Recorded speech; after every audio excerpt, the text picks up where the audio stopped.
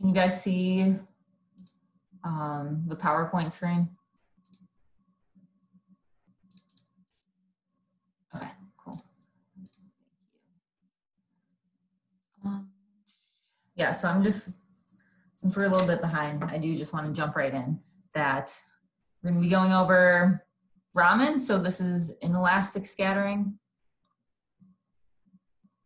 So if you remember last week, we talked about elastic scattering, where the wavelength of your incident light and the wavelength of your scattered light are the same. Raman's different from that. So we're going to be going over that both from the perspective of doing bulk ensemble measurements in a cuvette, but also Raman is frequently used in microscopy as well, which will then like transition to, let's get into some of the details of doing optical microscopy.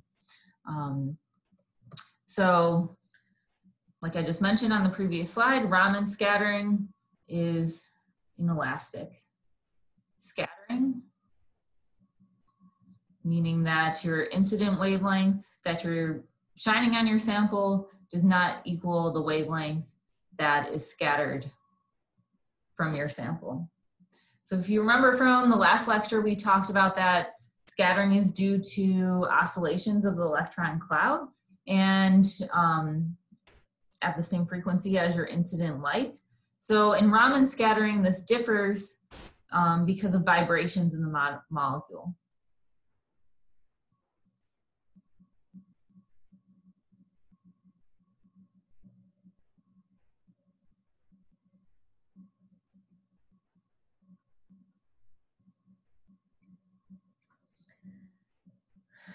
So we can draw this similar to like the Jablonski diagram, where this is going to be our ground electronic state. We're going to have vibrational energy levels as well, excited vibrational energies. These are vibrations. And in scattering, you're not going to be reaching an excited electronic state. Instead, you reach a virtual state. So this is what I've drawn in as this dashed line. So in Rayleigh scattering that we talked about last time, you have a photon come in and your electron's gonna be excited to this virtual state, and then it's gonna return back down to the ground electronic state. So this is Rayleigh, and your wavelength incident is equal to your wavelength scattered. In Raman, the vibrational levels come into play. So if we draw the same energy diagram, what you have is your electron go up to this virtual state, and then when it relaxes back down, it'll relax to an excited vibrational state. So, and if you start in the ground electronic state and relax to an excited vibrational state, this is called Stokes scattering. That's because your scattered wavelength is going to be a higher, is going to be larger than your incident. It's going to be a lower energy, and you can see this in the diagram here. Less frequently, you can also have the electrons start in an excited vibrational state. Be excited into this virtual state and then relax back down to the ground state. This is also Raman scattering, but it's called anti-Stokes. And this is because your wavelength of your scattered light is going to be shorter than your incident. So it's going to be higher energy.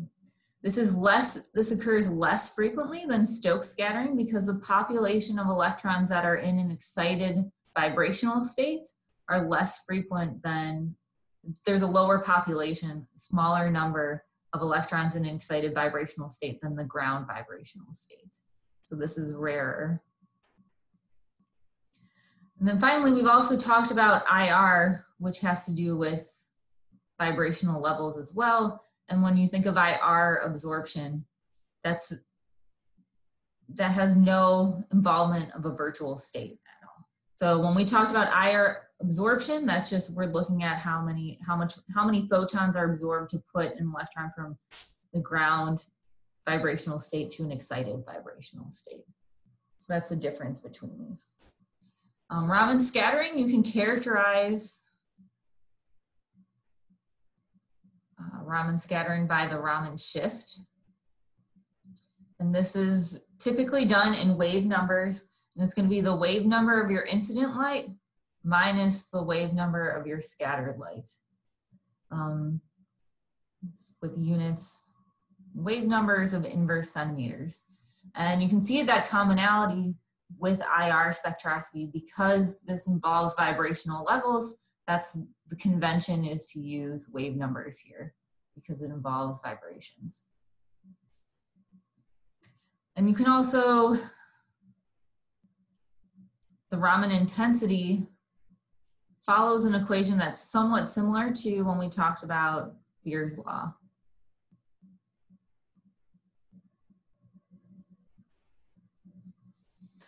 That the intensity of Raman scattering is going to be equal to the intensity of your incident light, the Raman cross-section, and I'll define these as we go through, the wave number of the scattered light, your concentration, and your path length. So similar to Beer's law, we have a term for concentration.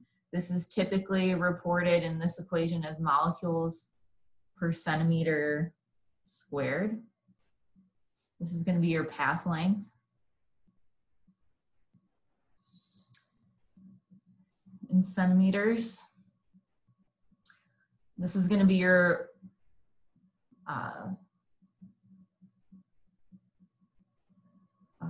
wave number of your scattered light.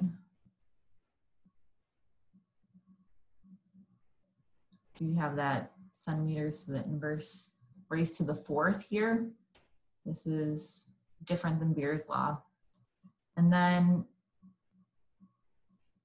the sigma term is your Raman cross-section.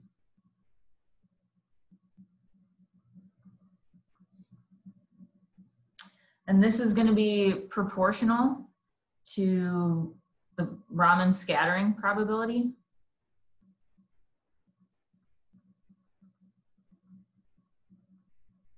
And also proportional to the molecular vibrational mode that you're probing. So based on a certain incident wavelength or vibrational mode that you're looking at, what is the probability that Raman scattering will occur? And this probability, I forgot to mention that Raman is a very weak effect. That most electrons or most processes are going to undergo Rayleigh scattering.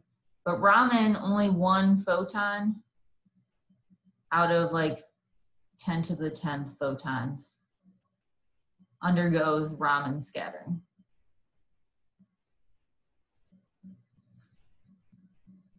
So this is an important thing to remember with Raman scattering.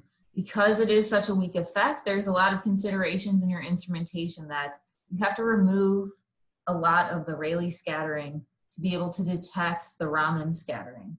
So you have a very low signal. So the challenges with doing Raman spectroscopy is how do I detect this very low signal over everything else that's taking place? I do want to mention that some of the differences between Raman and IR, because we did talk about these and they're both dealing with vibrations. So the classic example of Raman versus IR, they typically show like carbon dioxide shown here, that the different vibrations that are taking place, some are Raman active and some are IR active. So if you want to monitor vibrations with IR, you have to be able to see a change in the dipole.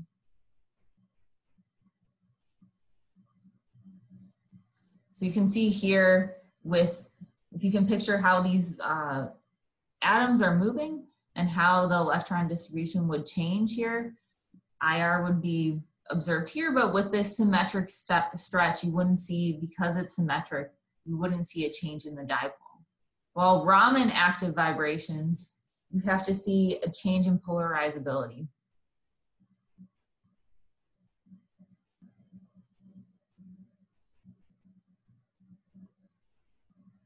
Or an ability to distort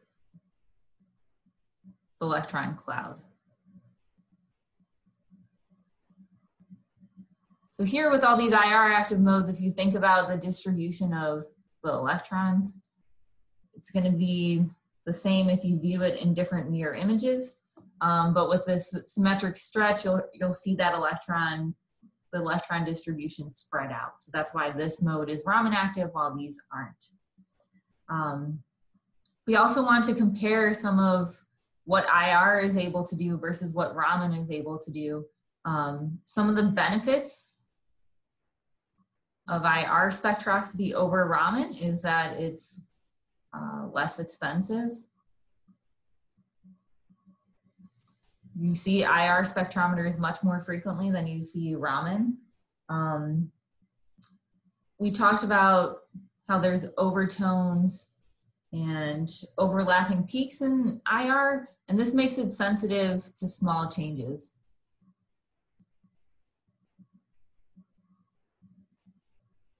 Compared to Raman. This also makes the detection limits, we talked about in lecture 2, are better compared to Raman based on those probabilities that I mentioned. And you can compare between instruments more easily.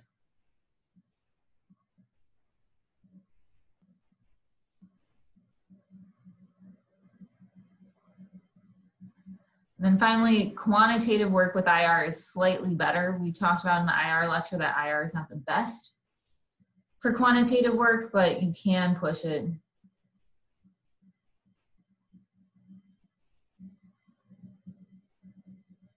Compared to Raman.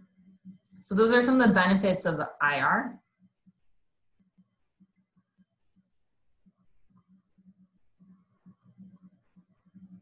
Raman has some significant benefits compared to IR for biological samples. And I'd say most significantly is that you can work in water. So you don't have to work with deuterated solvents at all. So this makes biosamples way easier, since you don't have to deal with the vibrational peaks from water in Raman.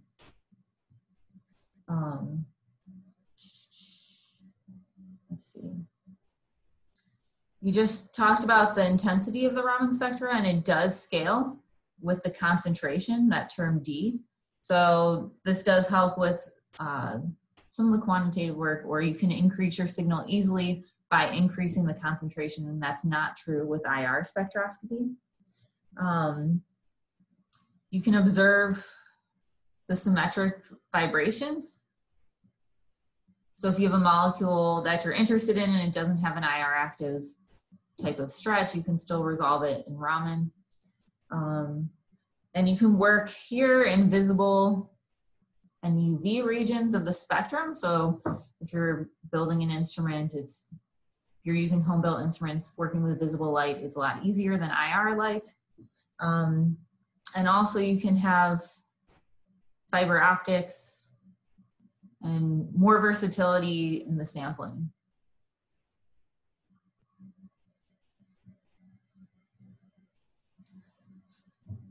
Compared to IR. If you have fiber optics, you can bring it right up to a sample. You can work with these different wavelength ranges. You can work with solutions, solids, gases more easily than in the infrared. And over here, I just noted some of the history that you'll see CV Raman mentioned. That's horrible writing here. You can see it's a relatively newer technique, only century old or so compared to Rayleigh scattering methods.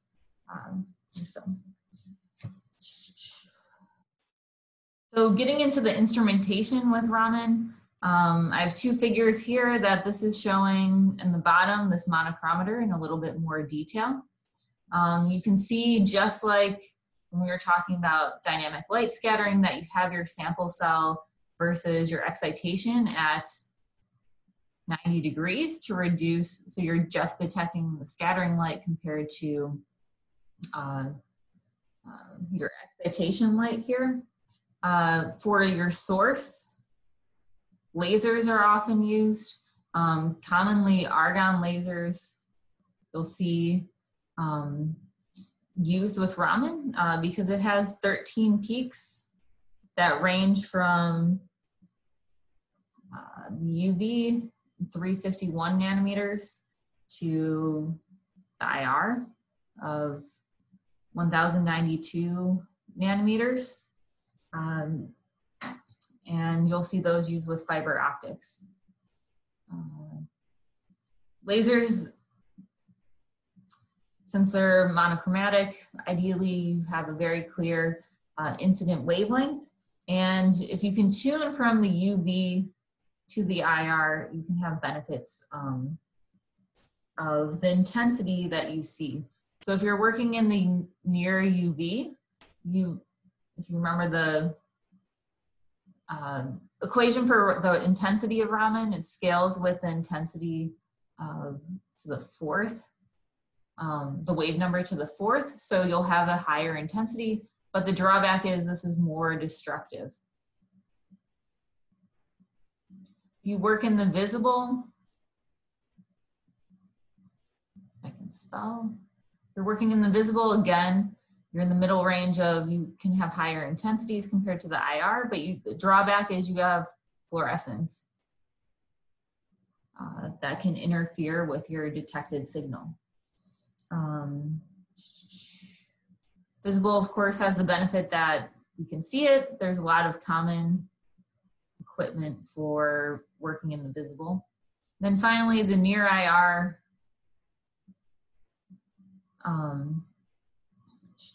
You can avoid fluorescence and damage, but you're going to have a lower intensity. So basically the inverse of the near UV and the visible. You can see in this diagram that we have a notch filter here that helps reject the Rayleigh scattering. This is really important because of the rarity. For your samples, you can really work with anything, gases, water, solids that we discussed. So like, this is not the complicated part of Raman instrumentation.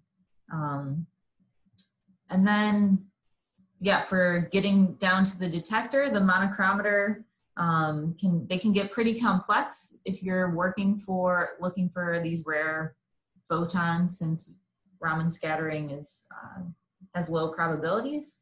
But the key thing is like rejecting Rayleigh, just like with the notch filter as well. You really have to go overkill with that and obtain a spectrum. And then finally, your detectors, you can have CCDs, you can have photomultiplier tubes. You just need something that has a very low or very high sensitivity. Again, because 1 photon out of 10 to the 10th photons. That really drives what the instrumentation is for Raman. And to show in some more detail, you can do this. This diagram here is more for like bulk. You're using a cuvette or some solid surface. But Raman microscopy is becoming increasingly more common, that you can see a schematic here for a commercial Raman setup, where this gives you lots of incident wavelength options or wave number options. You can see, you just saw the Thai sapphire in the Strongy lab. This diagram has one here where it has that tunability. And with a microscope, this is typically a confocal setup, which we discussed last lecture. So you're looking at a single point, diffraction limited point, so around 250 nanometers or so, depending on your incident wave number. And you're looking at that single point, and this is, we'll talk about this shortly in the lecture. In this inverted setup, your excitation comes up, you have Raman scattering take place in your sample, and you collect it back down. And then you'll separate it in your monochromator here to be imaged on the CCD, the whole spectrum. Over here, I show a specialized monochromator, and this is called a triple spectrograph.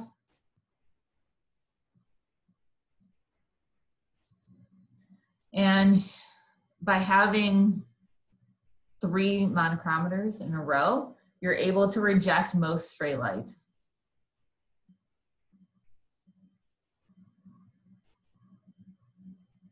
And Rayleigh scattering. So over 10 to the 12 photons are rejected. A drawback of, so the benefit of this is you have high selectivity,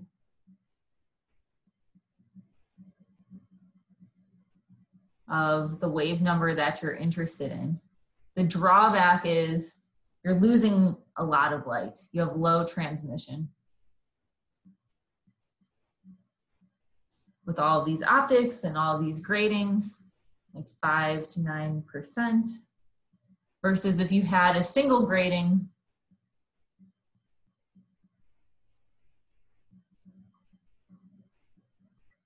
you would have 30 to 50% or so.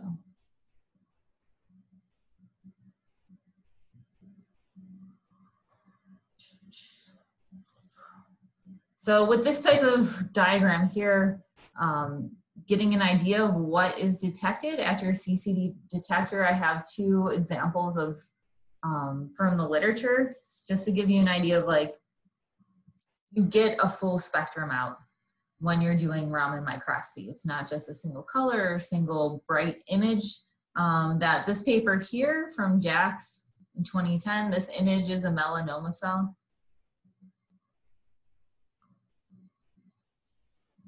And you can see that they treated it with this peptide that they've abbreviated.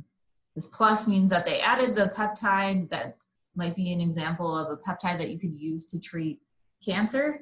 And the blue is the control, and then they took the difference of the spectra in red here. So with these peaks that they're detecting, they're saying that they can tell the secondary structure of the peptide.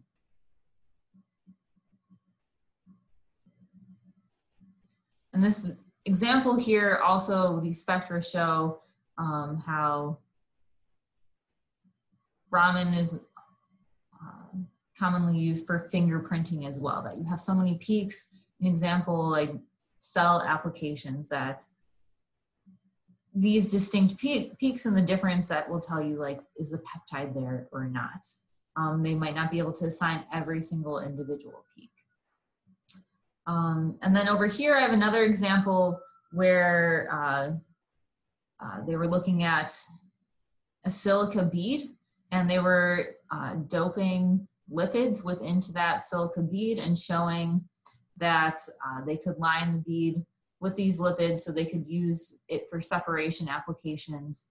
And they could see the change in the Raman spectra based on if this was in a bilayer or disordered and the like. So just showing you that when you perform, all this data is from microscopy of, like, scanning over here, and then over this area, they get these signatures out in microscopy. So showing you that it's a spectroscopic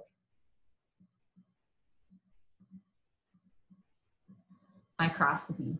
So you get a lot of information out of all these Raman shifts in a single location. So it has a lot of data in it. So with all that information on Raman, are there any questions thus far?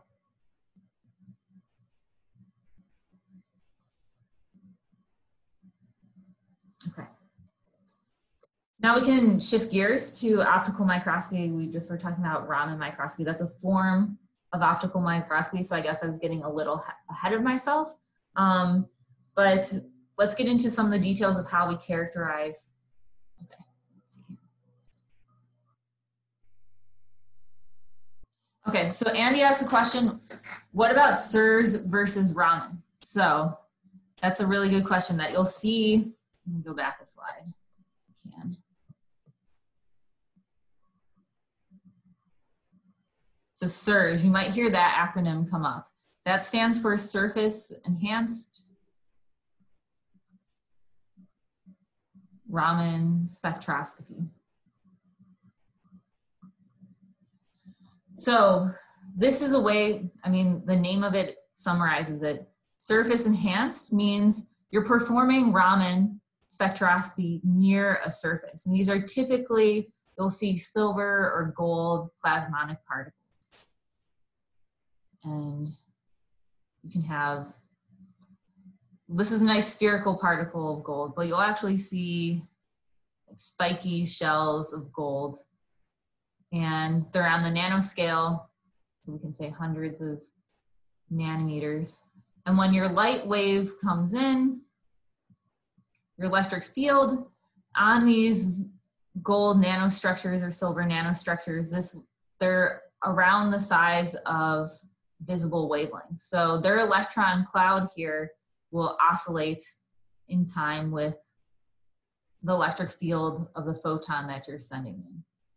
So this will enhance your sharp structures or in gaps between gold nanoparticles that will enhance the electric field in those areas.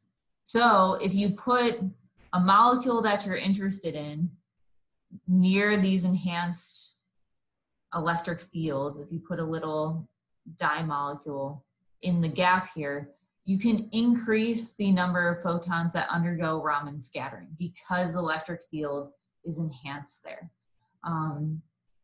So this would, I think, scale. This has to do with the incident intensity aspect of the Raman scattering that you see. So this is a way to, since obtaining high enough signal is a challenge in Raman spectroscopy, this is a way to get more Raman photons out. So you'll see lots of nanoscience papers developing new particles to perform SIRS. You could also do this at metal thin films and the like. There's been a lot of work on the nanoscience side of things, and then they'll demonstrate it with like a fluorescent dye that undergoes lots of Raman scattering. And I'll say that I think there's a lot of papers out there that talk about the nanoscience, but not enough of like, okay, we're actually implementing this and it's a routine application. And I think it's starting to go that way. But SIRS is a specialized form of Raman spectroscopy by using these nanomaterials. So that's the long answer to that short summary.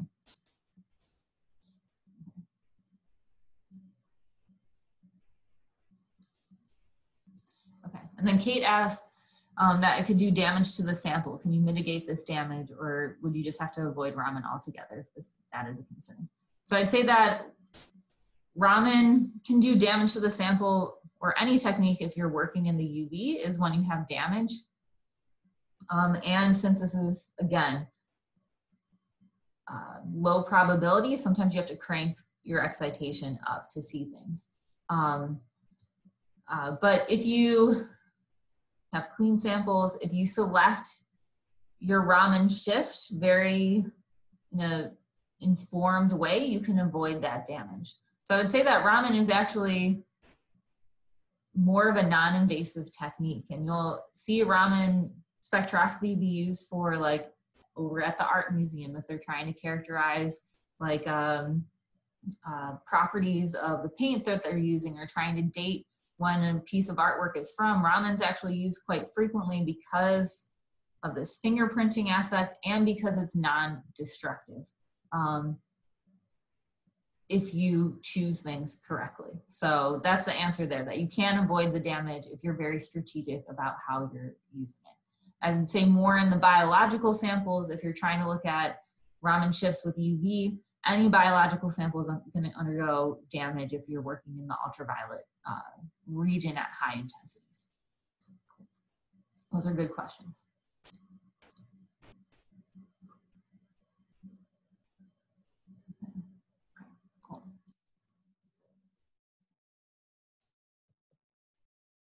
So let's jump into optical microscopy for the rest of the lecture.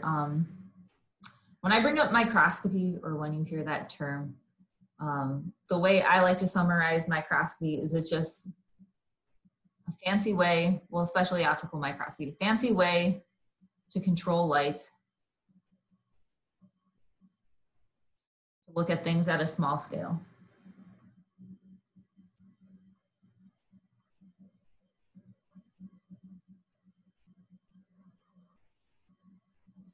That the most basic forms of microscopy, or historically the earliest forms of microscopy, were just using like water droplets to magnifying images. A simple magnifying glass, a single lens, is a microscope. And we won't be going into all the details of the history of microscopy about talking about like single lens versus compound lenses, or getting into the right optics. If you guys want all the details of that, there's at least 2 courses in the physics department that will be going over optics, and I'll point you there if you want to get into all those details. What we're going to be talking about for microscopes is going into, again, the components, how they're applied, what different types there are. So there's lots of different types of microscopy, optical microscopy. And I'm going to point you guys to chapter 3 in the Lemke book. And this is actually a problem that's in the problem set of selecting some of these different types of microscopy and going into a little bit of detail about them. But some that you might hear of include bright field, which uses absorption of light. And you have a bright background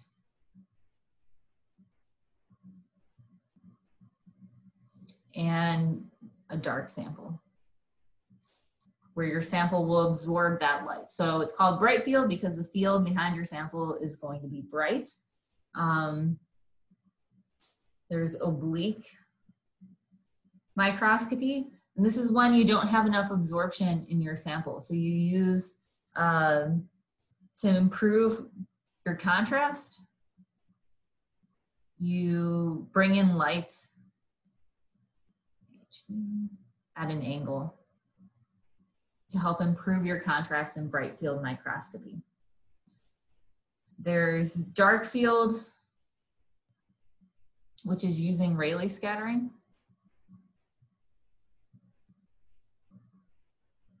So again, dark field, your background is dark, your sample is then bright. That's like, it's right in the name.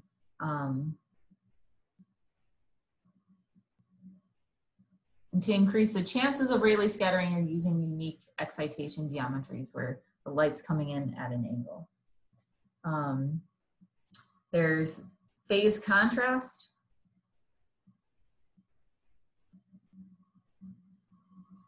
Microscopy. And when your light is passing through your sample that has a different refractive index, the phase of the light changes.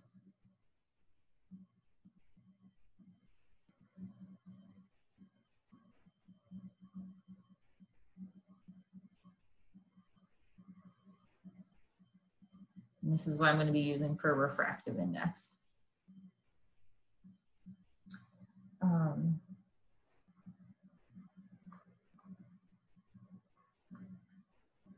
So the refractive index of something biological is probably somewhere around 1.5, while water is 1.33. So that slight shift in the phase can be detected to detect what's your sample and what's like the solution surrounding it. There's polarized microscopy, and this requires that you have a birefringent sample.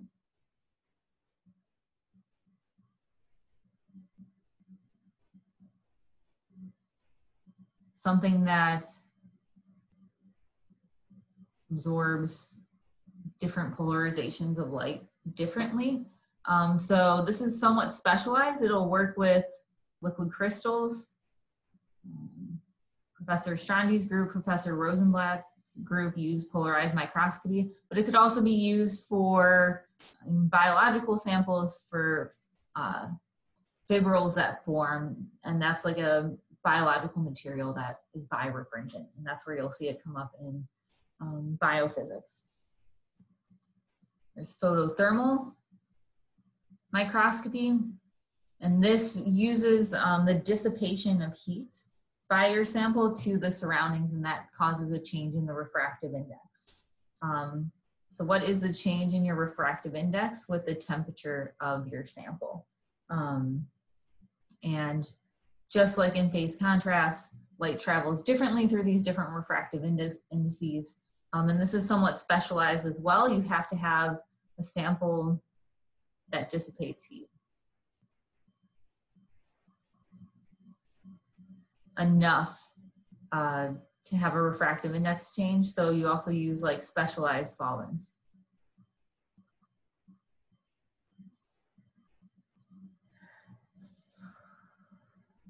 There's DIC microscopy. This is differential interference contrast.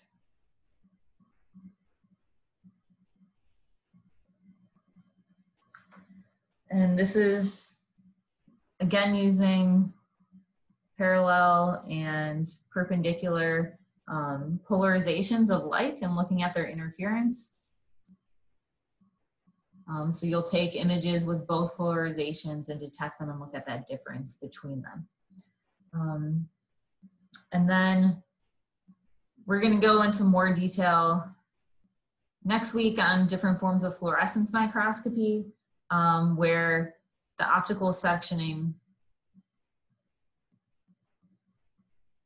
defines the type. So we talked about confocal. I'll go into a little more detail about that next week. We'll talk about total internal reflection fluorescence.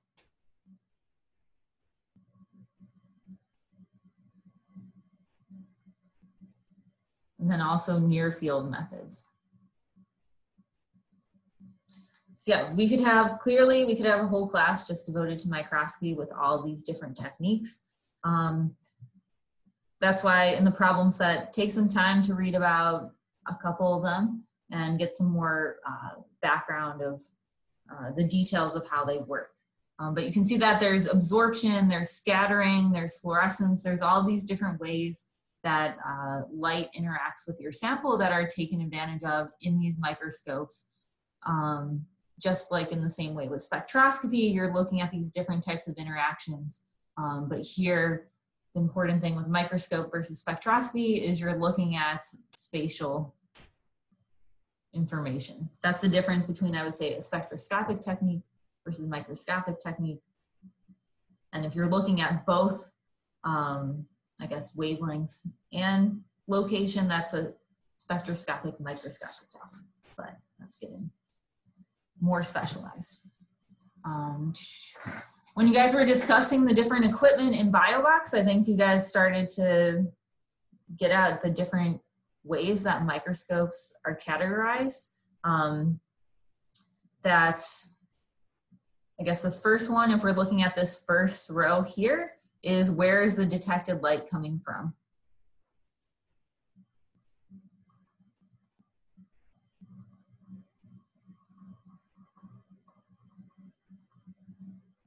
Versus where the sample is. If you're looking at it above the sample, that's what you call an upright microscope. If you're looking at it below, that's what you're calling an inverted microscope. You can also characterize light microscopes based on where is the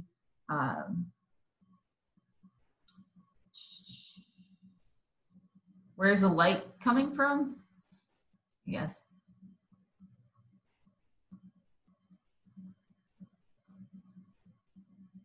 Versus the sample and detector. So here for an inverted microscope or an upright microscope, if your light is passing through your sample and your detector and your excitation light and your detected light are on separate sides of the sample. That's what you call a transmission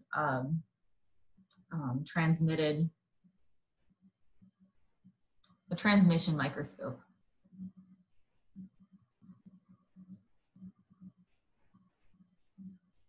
So this works with transparent samples.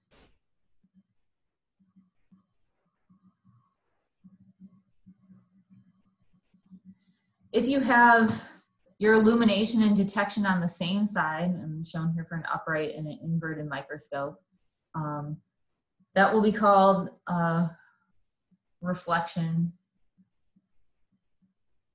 microscope.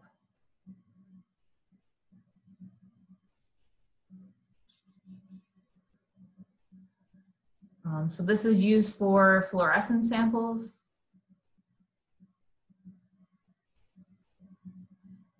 And also opaque samples. Where if your sample is opaque, your light wouldn't be able to pass through there. So upright versus inverted, transmission versus reflection microscope. Those are the terms that are going to come before the name of the microscope, so you understand what type of samples that you can use, where your detector is going to be. And going into some of the details of the parts of the microscope, I wasn't going to bring up like the high school diagram of like coarse focus, fine focus, the arms and stuff like that. That's more for like a benchtop inspection microscope. But some of the components that you'll see for light sources, these can vary greatly depending on your microscopy, all those different types. You can see lasers and LEDs if you're using a single wavelength of light that you're interested in and high intensity. But for things like bright field and dark fields where you're looking at absorption or scattering, that's where you'll see lamps used. Very similar to ones we've discussed before, like mercury, xenon, tungsten lamps that work in those different regions of the spectrum and have different intensities. So depending on your application, go back to that table from the Skoog Holler Crouch book, can tell you those regions there. An important form of excitation is when you're using lamps are condensers. This is very important and can help define like how well your focus is. So you can see here are some example white light condensers where you'd have your light on the top. This light will then be condensed through the condenser and focused at your sample plane here. And if you have a nice condenser, you'll have Kohler illumination. And this is a way that your light and objective are at the same focal point.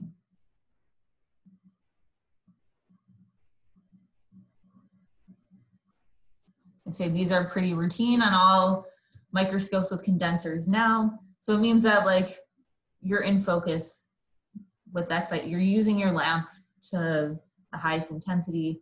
It's focused at the same plane that you're collecting your light through your objective, which we'll talk about on the next slide. Other important aspects of microscopes are the filters and the mirrors that are within the microscope that are controlling the direction of the light and what light passes through.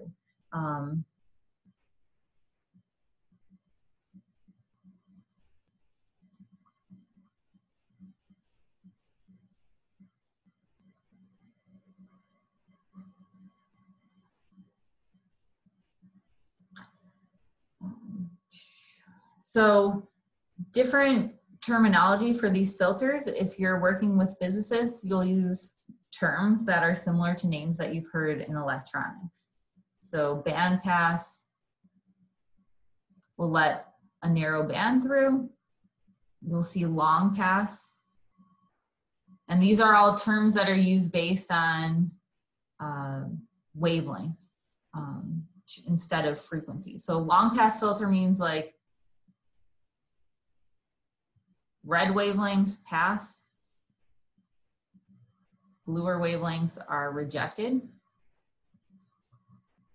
There's short pass filters, where your bluer wavelengths pass. There's notch filters. I can't spell.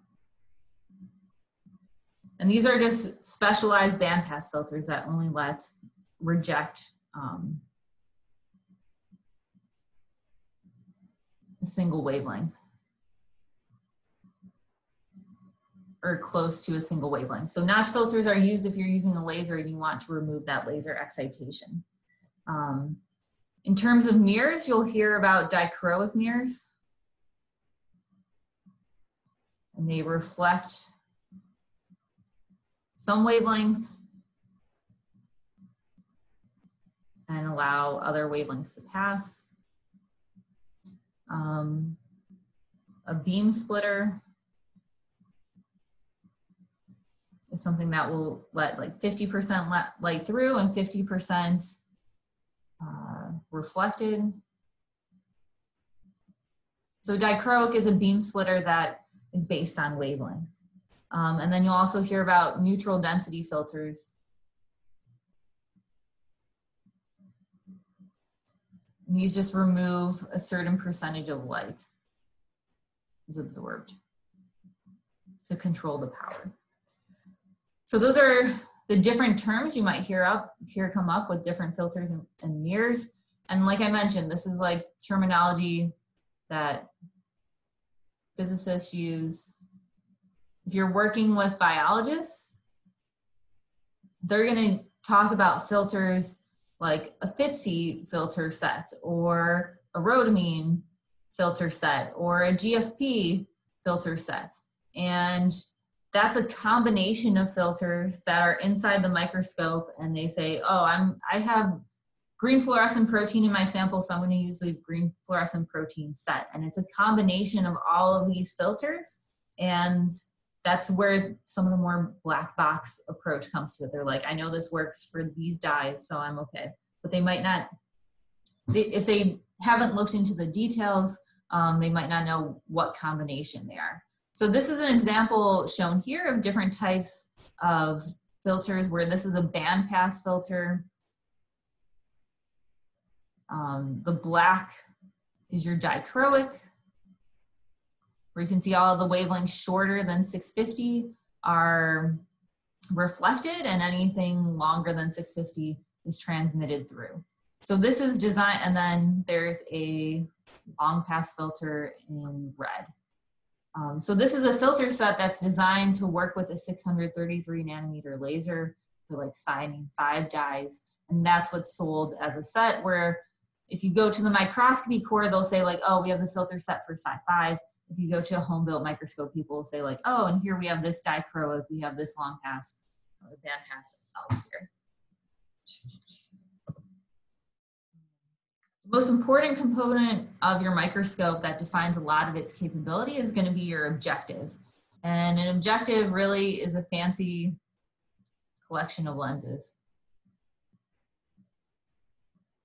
Where you can see here for different lenses, for different types of objectives, you'll have different combinations of lens groups. They have a lot of control, and that's why you purchase an objective, because trying to build one of these yourself is pretty much impossible.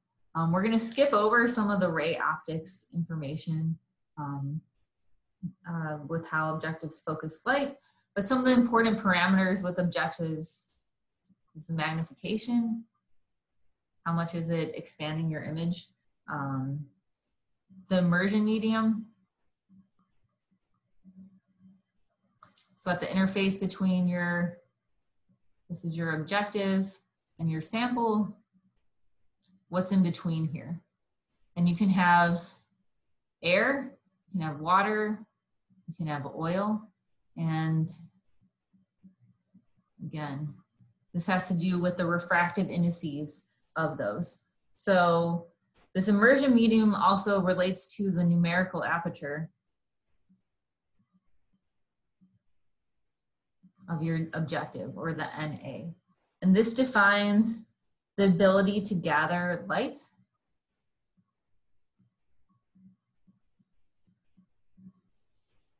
and also your resolution of your objective. So your numerical aperture is defined as your refractive index times sine with that angle that you can collect your light at. And I thought, okay, in the notes that you guys can get online, I have a diagram for the numerical aperture. So if you have your sample, and if your sample is down here and this is where you're collecting the light from, alpha is going to be this angle here. If your working distance is closer to your objective, that angle is going to be greater. And your numerical aperture is then greater if you can collect from a larger angle. This is also related to the working distance of how far is your objective from your sample.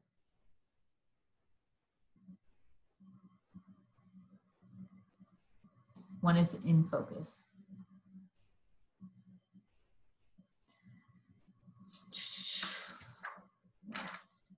And we'll go over numerical aperture in a little bit more detail.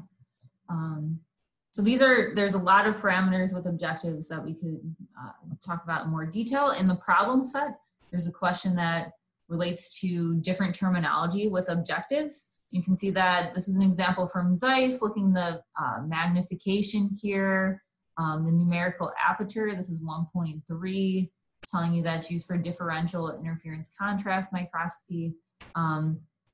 And there's these different types of terms for objectives that you'll see thrown around. And this has to do with how they correct for different aberrations.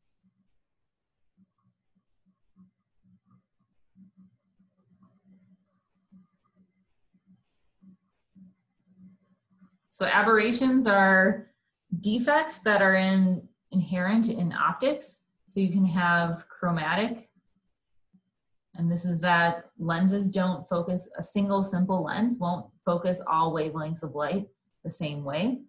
There's also spherical aberrations that have to do with if you have a single lens, again, and you have light passing through. If you pass something through at the edge, you're bending that light much more than if something's passing through the center. So you can have aberrations based on that bending of that light. And then there's curvature aberrations as well, that as your lens gets, if you're working with a smaller lens or a larger lens, it's more curved at the edges. Being able to make a lens that's perfect is challenging, and you're going to have more errors for at the edges versus near the center of your lens here. So you can see that they can correct for these different aberrations, and that's where some of this terminology comes from and different wavelengths that it works for.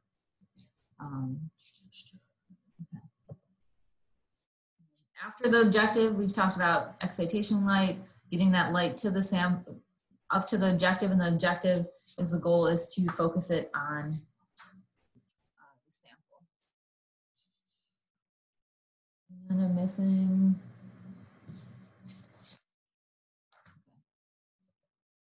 Also missing a slide. So let me go back over here to numerical aperture and also take a look at the notes that this also defines your resolution of your microscope, where your resolution is your ability to, if you have two objects you're trying to resolve or you're trying to image, do they overlap? Are they well separated? How can you tell them apart? This is also related to the numerical aperture, and your resolution is going to be 0.61 times your wavelength over the numerical aperture. So the higher, and this is going to be in units of typically nanometers or distance. So the higher your numerical aperture, the smaller this value gets, the better you can resolve things. You can also, so you can control the resolution of your measurement based on your wavelength, shorter wavelengths, smaller resolution, or higher. You want this to be high and you want your wavelength to be low. And we'll talk about this next Tuesday when we're talking about super resolution microscopy. So I'll go over that again then. Sorry about that, I'm jumping around. So getting back to samples, when you're working with objectives, the thickness of the glass or your cover slip is well defined.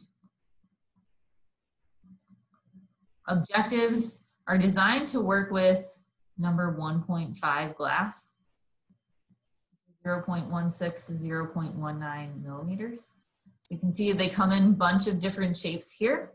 But if you're trying to do imaging through a thick cover slip, or if you go to the storeroom, they sell number 1 glass, and that's wrong and won't work with microscopy. Your objective isn't going to be working the way it's designed to.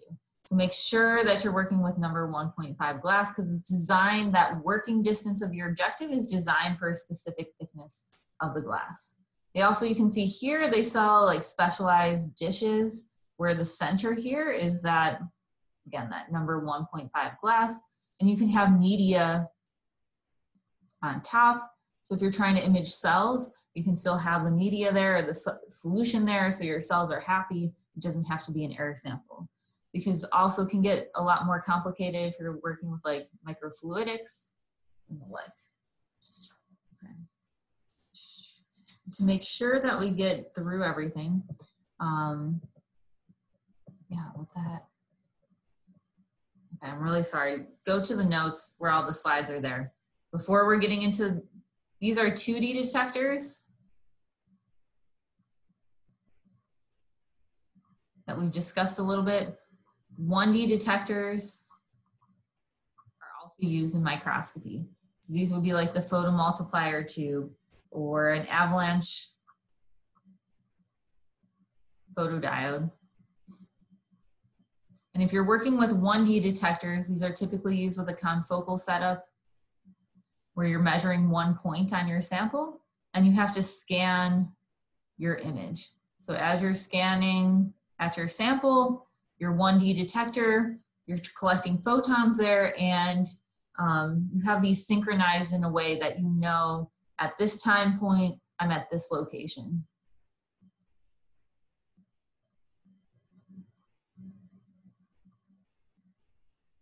So that's how 1D detectors work, and the scanning will take more time to produce an image. Compared to if you're working with 2D detectors, the most common ones in microscopy are going to be your charge-coupled device or your complementary metal oxide semiconductor. And both of these are a way to convert photons to an electron with all the spectroscopic detectors that we've been discussing. But the way they differ is in how they move those electrons and where they convert them.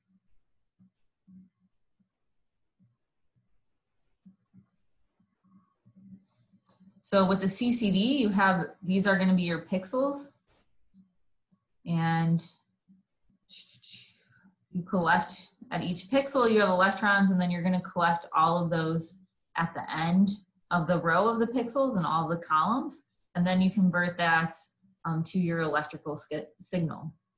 In CMOS, this is going to be in parallel. So each pixel here, you'll convert from photons to electrons, and then your electrons, then you do your analog to digital converter, and then you read those signals out with the CMOS detector.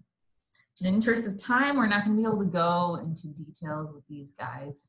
But I do want to talk about, since this shows up in your problem set, that if you're characterizing your detector, if it's a CCD or CMOS, or it's a 1D detector, these are some of the values that you need to know.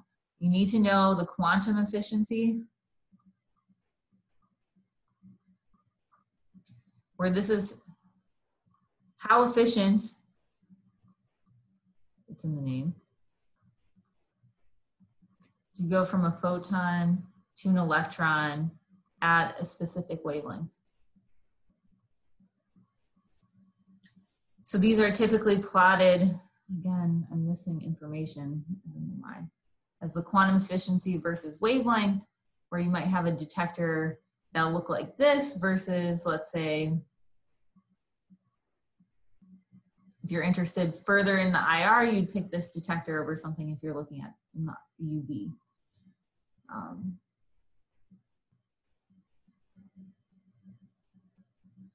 Or so.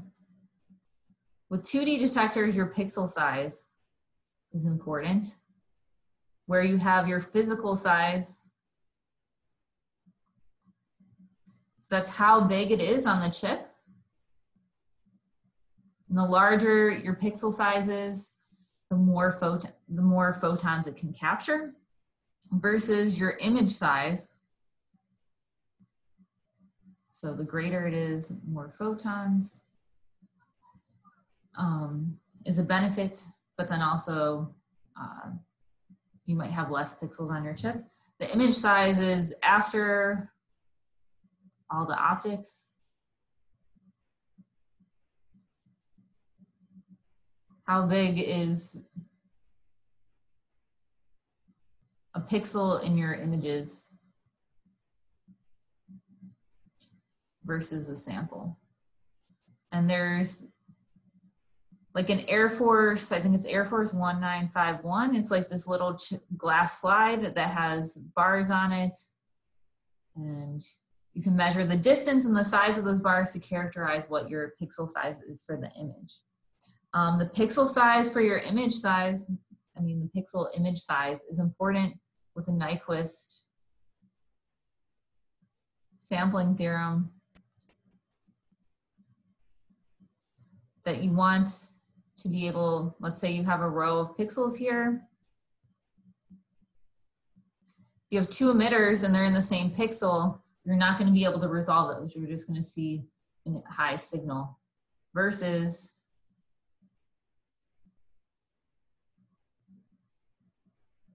let's say you have a smaller image pixel size, you doubled it here.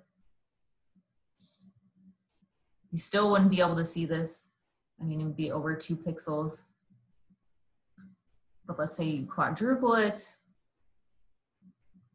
or so with your pixels. If they're in 2 separate pixels, you would then see the difference here. Where your Nyquist sampling theorem means that you have to have your sampling interval rate twice the highest, 2 times. Your sampling must be 2 times the highest frequency you want to resolve.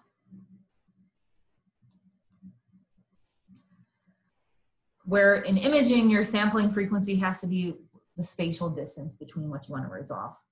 Okay, I know we're running out of time. We'll talk about noise next week, the readout rate. Gain is if you're multiplying your electron signal. And your dynamic range and things we talked about in lecture 2. So I'll go over these. I know we ran out of time. I'll go over these at the start of next lecture. And I want to point out, yeah, I'm missing slides. I'm really sorry about that. That chapter 3 alum key, and then also on the notes that are on Canvas, there's links to Zeiss, Nikon, Olympus instrument manufacturers. And they have really nice Microscopy U websites that can give you a lot of information and background about the microscopy. I would say it's better than most textbooks that I've seen on that. So yeah, sorry for running over a little bit. Let's see. You just sent something. Okay, so Andy sent a nice link to the Air Force target. And I'm sorry my slides were like messed up on this. But are there any questions right now?